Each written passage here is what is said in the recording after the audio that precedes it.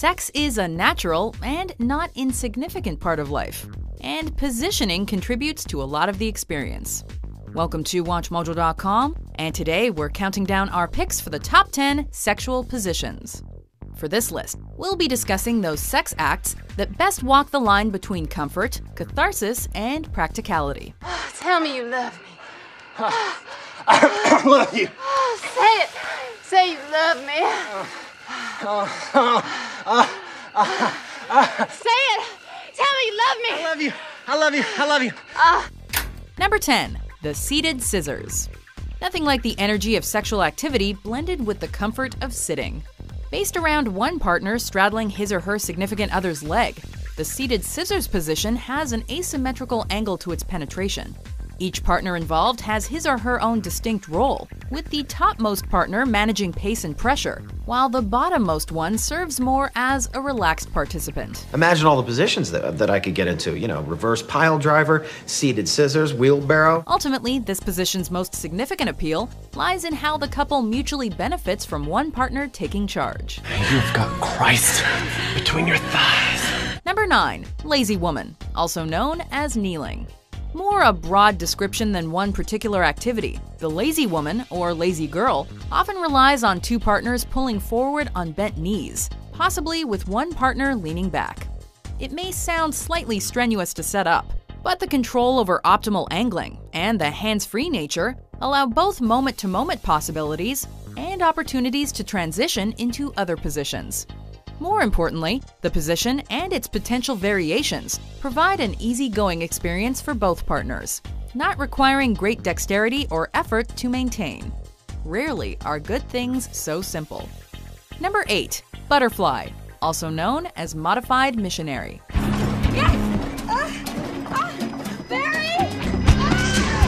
In a similar vein to the countertop, this modification of the missionary position offers a unique take on the standard man-on-woman configuration. The butterfly has one person lying on his or her back, hips at the edge of a surface, and legs raised, while another person stands upright. Besides offering increased pleasure courtesy of controlled stimulation, research has shown the position can be helpful for couples trying to conceive. It's a fascinating blend of practicality and enjoyment. Number 7. Spooning. Is it good? Yeah. Go slower. Yeah, no, that's good. Relaxed, mutually pleasing, and virtually without stress. That is spooning in a nutshell, wherein two partners transition into intercourse from resting on their sides. Put your arm around her waist and use your hand as if you know what sensuality is. Various experts have noted how, for both participants, it permits a great deal of intimacy and playful activity while adhering to an overall laid-back feel. This never leaves the cave. It's no wonder then that both men and women list this among other popular sexual positions. It's easily enjoyable and demands little in the way of concerted effort. Ladies, you'll have to wiggle a little bit, and guys as well, to be able to get penetration. Number 6. Standing up. Who doesn't like a dose of athletic activity every so often? Typically involving a woman being held up against a wall and wrapping her legs around her male counterpart. This position is normally one where stamina and dexterity are essential. Yet the physical exercise can be worthwhile in its own right for those couples who give standing up a chance, given that both participants must work to maintain balance. Additionally, the makeshift embrace at the core of this sexual act can serve as a bonding opportunity for partners. Sooner or later. Just stop. Never, but never. Number 5. 69. Okay, so let's all open up our Reading is Fun books to page 69. 69. This falls neatly into the challenging yet beloved by many category, as it takes fellatio and cunnilingus to another level. 1,69. You know the 69 with the head near that bit? We came up with it. The prospect of lining up one's sexual organs for simultaneous oral sex may seem daunting, particularly when factoring in different body sizes. This is the girl's position. You don't want to get like this if you're a guy. But the difficulty of alignment is worth it for the benefits. namely a lowered risk of STI transmission and a complete lack of the risk of accidental pregnancies. If someone is on top, that person needs to practice face-sitting safely. Plus, couples have found it useful for boosting their coordination and gaining a better understanding of one another. Number 4. Reverse cowgirl. The f are you doing? What the f does it look like I'm doing? Can you close the door? Though the prospect of one partner facing away from another may seem odd, there are other things about the position that more than compensate for this. In this position, the guy lies down on his back and I'm sitting on him, facing the guy's legs. For one, the topmost partner being in a kneeling position of sorts gives him or her the ability to best control pace, rhythm, and other key aspects of intercourse. On top of that, studies have indicated the visual appeal of the resting partner's rear view adds to his or her enjoyment of the experience. Gets to have a really good visual treat with what I'm doing. I'm also in control of the angle. The ease of balance between both partners' needs and desires is as impressive as it is essential. The thing you did on top, what was that? You mean reverse cowgirl? Yeah, that was amazing. I've never seen that before. Number 3. Missionary.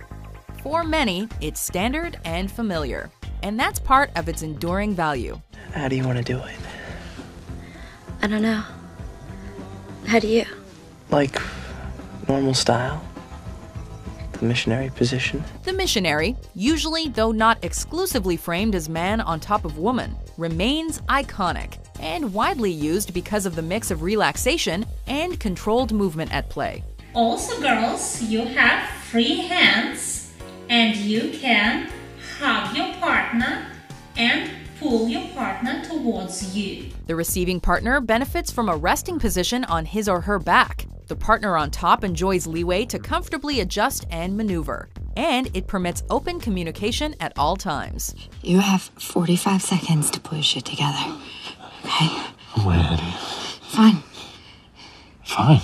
Add to that a workout for muscle groups such as the glutes, and you have an all-around worthwhile experience. Number 2. Cowgirl. Alright, you go and talk there because I'm knackered. It's easy to grasp the appeal of this one.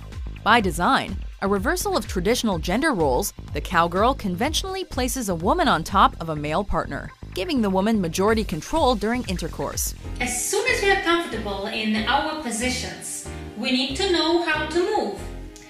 Well, firstly, you can move up and down. This has several advantages, including a guided approach to sexually pleasing both parties and eye contact to emphasize an emotional connection beyond the physical. If that isn't enough, there's also potential for exercising one's lower abdomen and pelvis during sex. Thus, it works on many levels. Before we unveil our number 1 pick, here are some honorable mentions.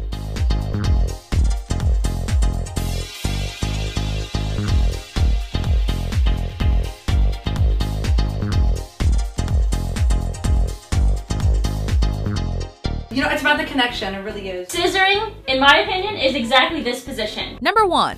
Doggy style. Indeed, this is a popular, long-lived sex position. In ancient Rome, it went by the Latin name coitus more ferrerum. Do me from behind.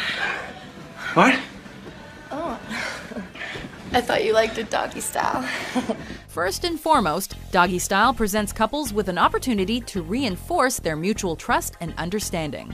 The rear participant controls stimulation from behind, based on what he or she and his or her partner both desire. Do merman! Do the merman call! Come on! Oh yeah!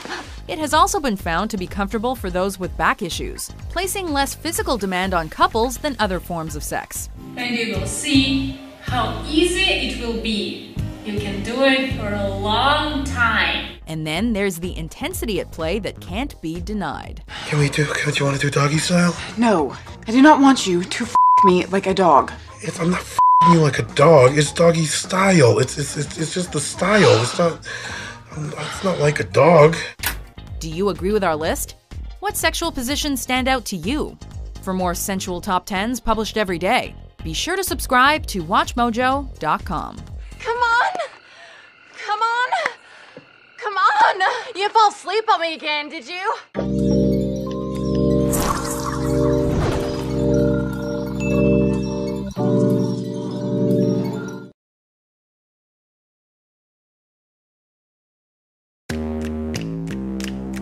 पहली बार कुछ करने का मजा ही कुछ और होता है, कुछ अलग सा, कुछ नया सा, जो पहले कभी न किया हो।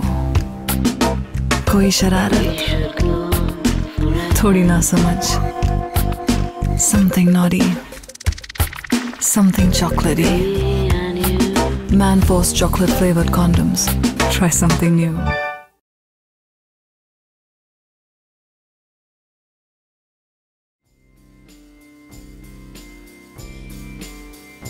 There is definitely people out there that want virtual and only virtual love lives, and then there's people who want to bring the virtual world into their real world.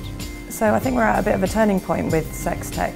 In the digital era, platforms like Tinder and other online dating sites have certainly seen us commodifying sex. And suddenly, when you're using a device and you're connecting it through the internet and you're storing data, you can get an idea of people's behaviours around a topic that has been closed forever. There are definitely commercial opportunities here for people who are brave enough to move away from the schemas that we've had around, for instance, just pornography. That's the power of socially acceptable, socially shareable sex.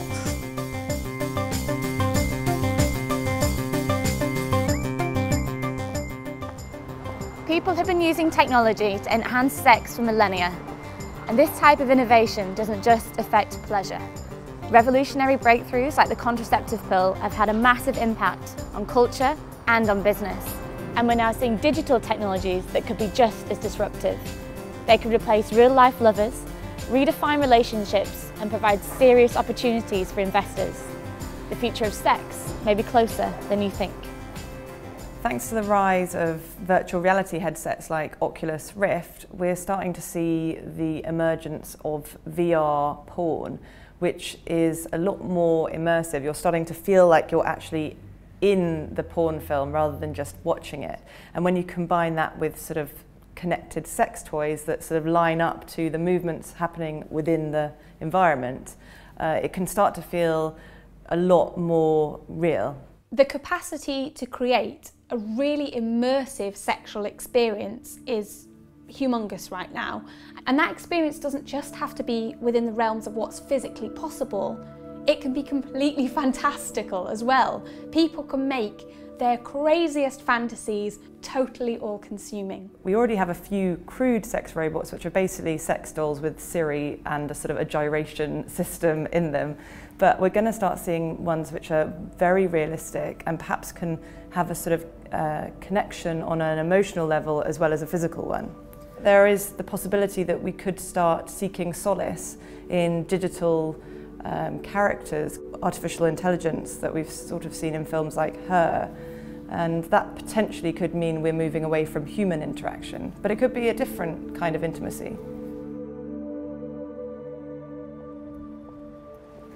So, while VR and AI are threatening to suck some of us into a virtual vortex, there's another side to sex tech, one that's all about enhancing real-life relationships. I spoke with Kiru, a company that's transforming the way that we have sex online. Hey Alex, thank you for coming to speak with us at the Drum today from Amsterdam. Do you want to just kind of talk us through what Kiru is, how it works? We're a company that have tried to improve and develop teledildonics.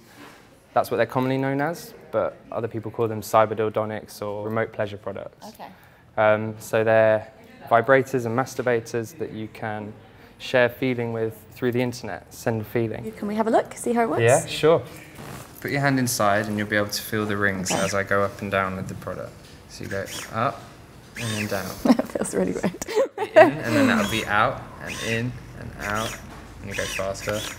It's really pulsates, isn't it? Like yeah. You can... And go right. It also vibrates. I'm not going to put it on vibrate at the moment. Right, so it's like a double... Yeah. So the female gets to pleasure herself and vibrate as normal, but then she can actually feel because there's rings underneath. Oh, so that it feels on that as well, Yeah. as in here? Yeah. We really want to normalise sex online. Cyber sex, that word, is usually related to bad things that happen with like underage girls on MSN Messenger and things like that.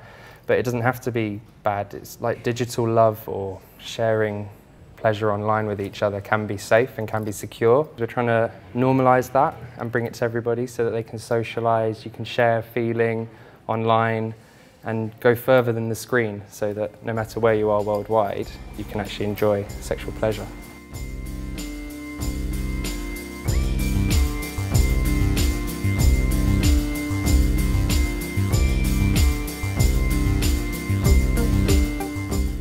Long-distance relationships are actually more normal nowadays, but undeniably they're still really hard. So we're trying to bring people back together using technology.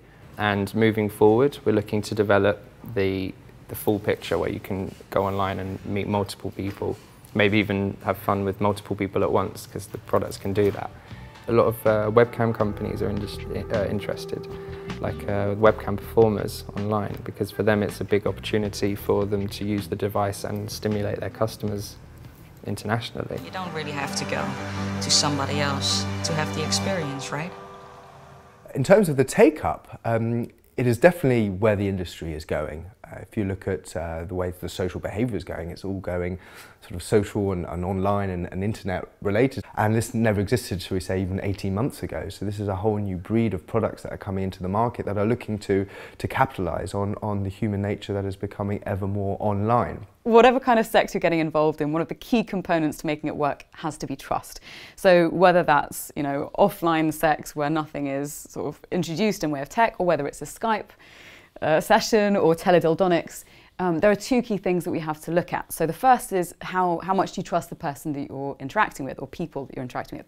And the second is how much do you trust the technology that's mediating or facilitating that interaction. So it's not uncommon for things to get hacked, and we're going to have to start thinking about ways of addressing the issue of trust, of consent, and then making sure that it's as difficult as possible for things to get hacked. With all this progress being made in sex tech, I will be intrigued to see how the law is affected in future, because so many people are sharing information pertaining to their sexuality and their sexual interests. There's a lot of information that couples are sharing that could then be kept or recorded, perhaps after those relationships finish. There are so many moral and legal pitfalls potentially here. I mean, it's a fascinating subject, but also one which, with regards to legislation, is going to be very interesting to observe. Security concerns aside, these toys are presenting a new, classier vision of online sex, and they wouldn't even look out of place in the Apple Store. But the internet has already revolutionised sexual connections in a more fundamental way. I'm talking about hookup apps. They may only have been on the scene for a few years, but the impact they've had has already been massive. So one of the things we're finding with hookup apps is that it's starting to normalise behaviours that were previously taboo. So for instance, if you're a woman and you were wanting to engage in fantastic consensual hookup sex, previously it was very difficult to do and there'd be a lot of stigma attached to that. And now with the advent of all these different hookup apps, it's a lot easier to do it in a way that's safe and in a way that's not stigmatised. So it's really not uncommon for someone who's single to pull out their app and be showing it to a group of friends at a table, whereas before, still, even in this day and age, a lot of dating was done sort of behind closed doors. C'est difficile quand même d'aborder quelqu'un comme ça dans la rue qu'on n'a jamais vu. Le premier pas? Non, certainement pas. On ne sait jamais ce que la personne va penser et c'est difficile. Ouais. No matter how obscure your interests or how remote your location geographically, online dating services and dating apps have made it more likely than ever before that you can easily find someone that you'll connect with. They have completely changed the landscape of dating. In some ways they sort of demystify a lot of the chase part of trying to find a suitable partner, even if it's just for a one-night stand. But on the other hand, they do open up this whole world of possibilities of people you would have never otherwise come across, you know, if you weren't in that bar at that time.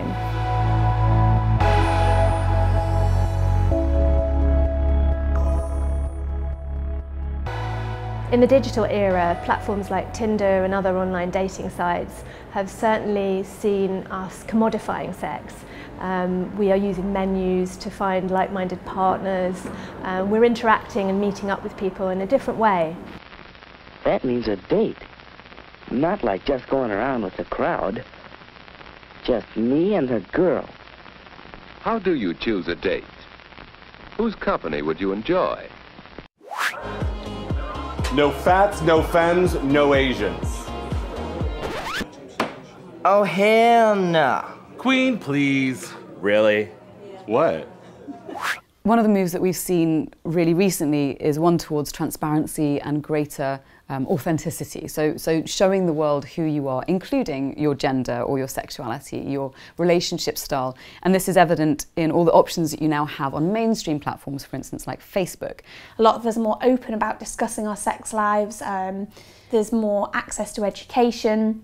But then some would maybe argue that we're perhaps oversharing a little bit as well and becoming too reliant on technology. I think what some of these apps and products are doing is they're sort of slowly chipping away at that sort of cultural prudishness that we have about sex and presenting it in a way that's more accessible to a wider range of people. I do think this is part of a broader cultural shift for people to be more accepting of perhaps more adventurous sexual practices, which I think is typified by the 50 Shades of Grey effect, where we're seeing high street retailers and supermarkets starting to stock things like bondage gear. One of the things that we've also started to see is that this kind of normalisation and branching out to adopt new sexual behaviours and reflect new preferences, that this is, I guess, both leading and reflecting a trend towards more fluid relationship and sexuality preferences. Up until now, most of the conversations around tech and fidelity have centred around things like porn, whether you watch it, whether you don't, whether you've got a Skype lover or whatever it might be. But we're moving into this period in which the creation of teledildonics and usable devices that you can wear across long distances and still connect, it's going to raise a lot of questions about what fidelity actually means. If you strap yourself up to something and you're making out with someone across the other end of the world, does that still constitute cheating? And how will we negotiate these new technologically advanced boundaries? I think we're going to be really challenged seeing new generations coming up who are immersed in this world of availability and option in terms of how they conduct their relationships and the expectations we place upon them. If you can imagine having a massive buffet worth of options when you're growing up and that becomes your norm, and then someone comes along and says, oh no, but you can only pick from this part of it, it's going to be really difficult to rein that behaviour in. So, as technology gives us more access to sex, it could force us to reassess our own boundaries and desires. And as tech gets ever more entwined with our sex lives, it's revealing some interesting insights about what we're really getting up to. So in the 20th century, Alfred Kinsey conducted still what is the most ambitious sex survey ever known when he interviewed over 18,000 people across America about their sex lives and collected a huge amount of detail about individual variation. But what we can look forward to in the 21st century is the use of big data, really huge data sets, to help inform and enlighten us about what's really taking place in the bedroom. When you're connected to digital devices, you can start recording stuff and taking information back around something that I guess has never been recorded. You know, these are closed bedrooms, these are closed doors, and suddenly when you're using a device and you're connecting it through the internet and you're storing data, you can get an idea of people's behaviours around a topic that has been closed forever.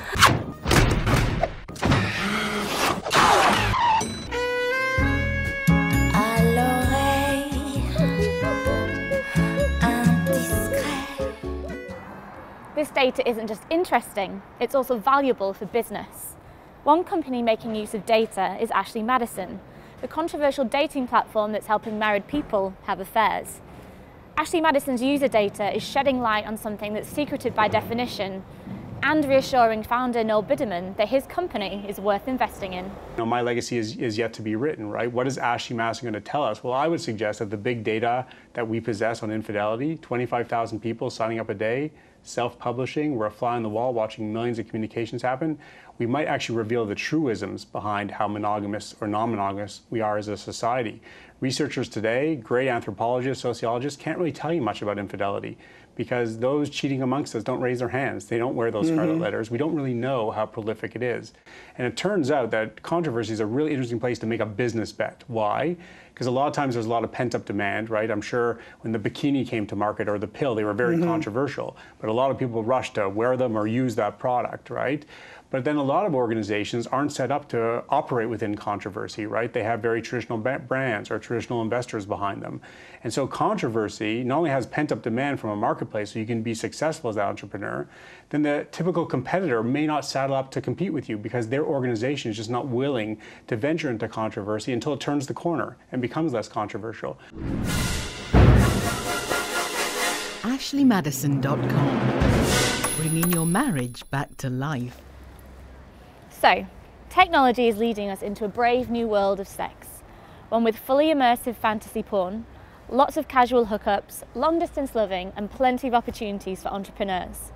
Cindy Gallop, sex tech pioneer and founder of Make Love Not Porn, believes sex tech could change all of our lives for the better, but only if we escape the trappings of porn and bring real-world sex into the open. So, in an era where hardcore porn is more freely and widely available on the internet than ever before, and where kids are therefore able to access it at a younger and younger age than ever before, there is an entire generation growing up that believes that what you see in hardcore pornography is the way that you have sex.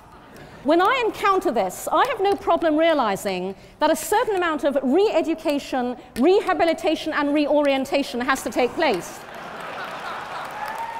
To get a better sense of where the sex tech industry is heading, we asked Cindy what opportunities there are for business. The first area is obviously the money made out of sex. We all have it, we all enjoy it, recession-proof, market never goes away. But the second area is, oh my God, the money made out of socially acceptable sex. You potentially double, triple, quadruple your returns when you normalise people feeling really okay about publicly buying into your goods and services, publicly doing what they do with everything else, which is advocate, share, recommend, and publicly badging themselves as brand ambassadors. That's the billion-dollar future that we're going after. That's the power of socially acceptable, socially shareable sex. So I am launching at TED today, I am unveiling MakeLoveNotPorn.com. This is a website that posts the myths of hardcore porn and balances them with the reality. Make Love Not Porn is trying to do something extraordinary. Actually, we're trying to do something nobody believes we can do. We're not porn, we're not amateur, we're real world sex. We're creating a whole new category. So we stop the video a lot and we move around the bed and we laugh and toys turn on. Do we have sex at all? We have sex. But the adult industry is highly regulated. Sex tech entrepreneurs often find serious barriers between their ideas and the investment that they need. My team and I fight a battle every single day to build Make Love Not Porn, essentially because every piece of business infrastructure any other startup can at least take for granted, we can't because the small print always says no adult content. That is true for every single sex tech venture, and it's an all-pervasive problem in ways that people who don't work in this sector really don't understand. PayPal won't work with us. Amazon won't. Mainstream credit card processors won't. There are so many opportunities, but they will not be realised until the no adult content clause comes out of the business conditions and until investors are prepared to fund these sorts of ventures in a way that I can tell you from personal experience they're absolutely not at the moment. While selling sex may be tricky for entrepreneurs, using sex to sell is something that's been done for decades. Advertisers are always looking for platforms with large audiences, so it's no surprise that early 2015 saw ads appearing on apps including Happen and Tinder. We spoke with Mark Lewis, Dean of the UK's most awarded ad school, to find out how brands might make steps into sex tech. I remember in the 1990s, very early 1990s, there was, I think, one, maybe two mass broadcasters, ITV and Channel 4. Well, now it's 2015, and now there's been an explosion of channels, not just TV channels, but channels like Tinder. And so we now live in a world of micro tribes and niches. And as long as we are relevant and charming, we can do anything. I mean, I've given some examples. I'll give some examples of Tinder that come out studio this year. We had a thought about Gillette for a brief. Put the bearded you on Tinder, put the non-bearded you on Tinder. find out who gets the most swipes most likely to get laid. There's a thought for Tinder. So as long as it's relevant for the channel, yes, absolutely, and as long as it's intelligent, yes, absolutely, we can then bring this idea of sex into the channel in an interesting, disruptive, relevant way. So I think we're at a bit of a turning point with sex tech. So the demand for sex tech is not going to go away anytime soon. Sex tech is happening, and on a grand scale. Every other big bet ever made in the history of tech pales against sex tech. The commercial opportunity within sex toys has rocketed. In this sense, sex really will start to sell a bit more. The future of sex tech won't happen unless people like me and other sex tech entrepreneurs make it happen. This is an area of possibilities and challenges. On one hand, we have exciting business opportunities, but on the other, timid investors and tight regulations. On a social level, technologies are making sex of all kinds more available and challenging taboos in the process. If these social and corporate barriers are relaxed, sex tech could bring a revolution to the bedroom and to the boardroom. Sex tech is on its way. The question is, how far are you willing to go?